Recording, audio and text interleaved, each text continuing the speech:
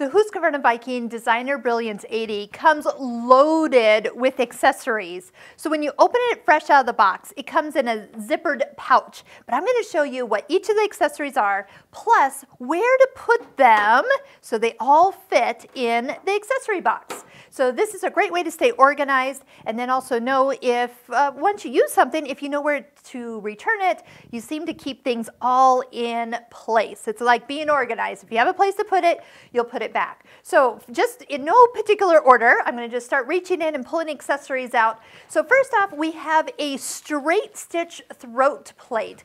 Now this is something you'll see me use when I do 1/4 inch seams, when we do embroidery, and also when we free motion quilt. So it's got a single hole that really stabilizes the needle for the best looking stitch.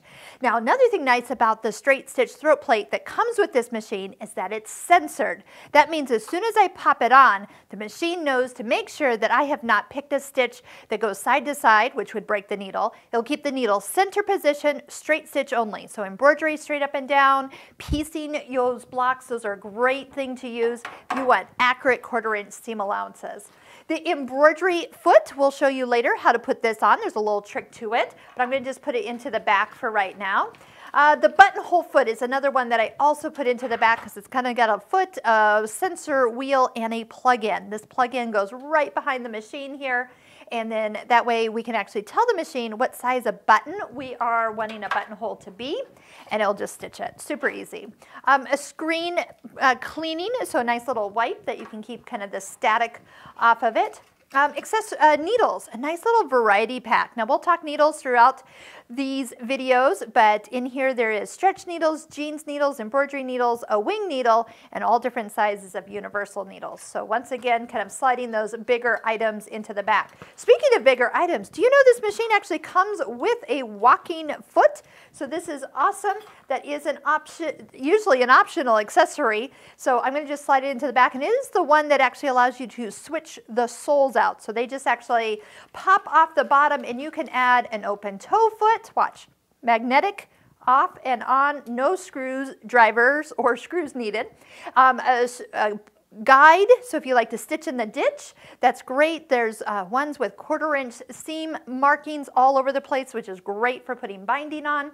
I love it. Now there is a key to putting the walking foot on.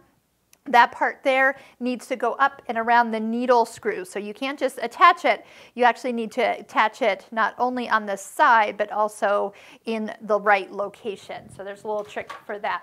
Oh, my multi-purpose tool. So three things that this can be used for. First off, your needles, as you take them in and out, see that little hole there? You can drop the needle down. Flat side will stay to the back as you hold it, and you can lift the needle out, and you can also catch it when you're taking your needle out of the machine so it doesn't drop down into the throat plate or bobbin area. It's also thick on one side, thinner on the other. This is a great tool. We'll show you for going up and over a very thick jeans hem or thick seam. And then also if you want to add a shank to a button when you sew the button on, this is a spacer for that actual shank. You have two seam guides, so you have a right one and a left one that can be used with the walking foot. That is awesome, so I'm glad that they include those. You do get seam ripper and brush. Speaking of brush, we will show you exactly how to clean this machine. That's something you need to do about every 3 to 4 bobbins as you're sewing. There's a lot of lint that gets down in here. I need you to follow good cleaning practices, and this machine will love you forever. So we'll just slide those also into the back. You're going to notice you have a variety of different spool caps. A couple of them are actually on the machine when they come, and even a kind of a pad that you can put, like even when you flip this little vertical spool pin up, that the spool doesn't spin really fast. Once again, I don't always use those. I'll show you why as we get going.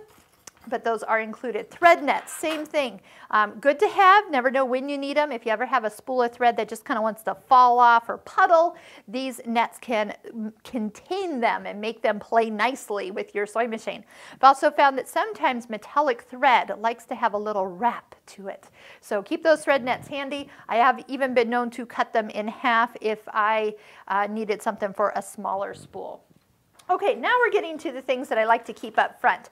This screwdriver doesn't really have a place up front. You are going to be using this quite a bit, but I'll put it in the back for now.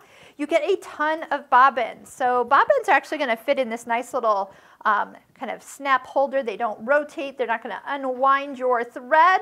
They're just going to easily slip in here. But do you know this can actually come out? So if you're winding a bunch of bobbins and want to do this or have this somewhere else, you can take this whole thing out and place it where you'd like to keep it. Bobbins, they are specific to the Viking, so you do need to not mix and match from other machines. That is a no-no. Every machine has kind of a different size of bobbin for their machine. So it's just, you got to use the Viking bobbins. Okay, here's one more small spool cap. There was some other larger ones. That's the smaller one. You tend to match that to the spool size that you're using, and they drop on the floor easily. So put that in the back. All right, feet. Oh, there is with the walking foot. I didn't see this earlier, but I was hoping that was in there. It's the one with all the 1/4 inch marks, and then that way, again, having accurate 1/4 inch left, right, front, back, all directions. That goes on the walking foot, just snaps on like I showed you that they come off. So the standard foot A is on the machine, and the machine is going to tell you which foot to use as you pick a stitch. There is a 1/4 inch foot, so there is a easy to follow, put that on. There's an A foot and a B foot, very similar. They look different though on the underneath side because this has the cutout. That cutout is for a lot of your decorative stitches. Again, always easy to throw on the floor. Okay, so let's put those, that's why we need to have a home for them. Now there's one spot right here. I'm going to actually take the accessory box off and show you what I'm looking at. So right here, can you see that little kind of indent?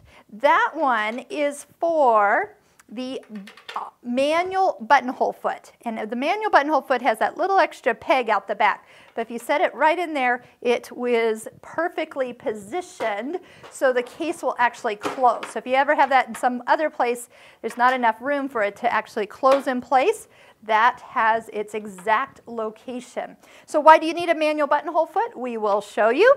It lets you do buttonholes that are longer than it's designed to do.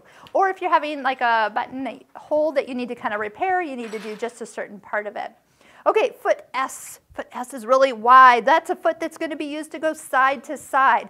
Notice some of these openings have a little wider position. That's why that one is going to go down towards the end, along with the zipper foot E. This is actually looks kind of funny because you can attach it on the left or the right, depending on what side of the zipper you're following. So again, place it down in the other part.